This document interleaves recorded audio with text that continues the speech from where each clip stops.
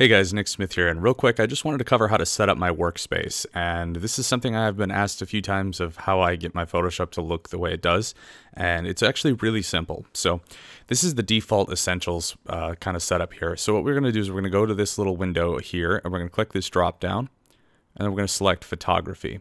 And now this is the base that I set my workspace up on. So what I like to do is immediately just right click on libraries, close it, right click on adjustments, close that.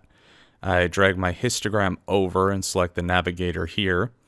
Then I opened up just a black screen of a 2x3, which is a normal size for a portrait orientation photo. I drag that down all the way until it fills the window there. Then what I like to do is I like to take the history panel here and I drag that down into this window.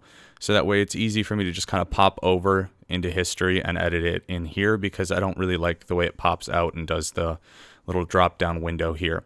So once we get that finished, we're basically done. Like, that's really all there is to setting up the workspace that I typically like to use for my photos. So hopefully this is able to help you guys, and that way you can follow along a little better with my videos and your workspace will look exactly like mine.